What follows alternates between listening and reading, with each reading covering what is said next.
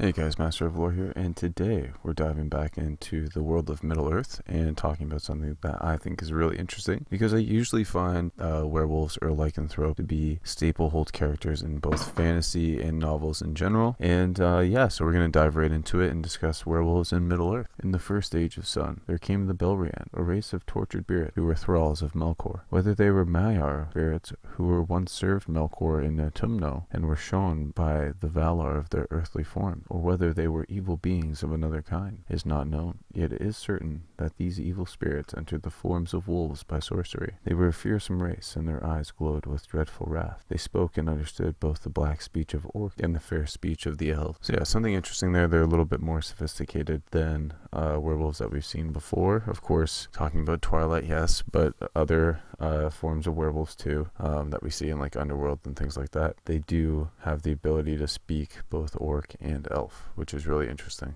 In the long wars of the Belriand, the greatest number of these werewolves came, under the banner of Sauron no less, to the Noldor Tower on the river Sirion, and it fell before them. The tower was renamed Tol Gorohoth, the Isle of Werewolves, and Sauron ruled there. Beneath Tol Gorohoth there were deep dungeons and the battlements the werewolves stalked. So of course, werewolves being creatures of dark descent, they would of course go under the Sauron banner. Middle-earth is obviously very black and white in that regard. But yeah, I just think that's really interesting that they chose to go under Sauron. Obviously, it's the obvious choice for Middle-earth, but still interesting nonetheless. In the quest of the Cimmeril, Huan, the wolfhound of the Valar, came to Tol Gorohoth and slew many werewolves. At last, one named Dragluin, sire and the lord of the werewolf race, came to fight Huan. There was a great battle, but in the end, Dragluin fled to the tower to the throne of Sauron, his captain. Before Sauron, Dragluin spoke the name of Huan, whose coming had been foretold. Then he died. Sauron, the shapeshifter, then became a werewolf himself. In size and strength, he was greater than Dragluin, but even so, Huan held the bridge and took Sauron by the throat, and by no act of sorcery or strength of limb could Sauron free himself. He therefore surrendered the tower to Beren and Luthien, whom the wolfhound served. The evil enchantment fell from Tol Gorohoth, and the wolf forms of the dead spirits fell from the werewolves. Sauron fled in the form of a great vampire bat, and the power had held the realm of werewolves was broken in Belriand forever. So yeah, so after his defeat there, werewolves were no more.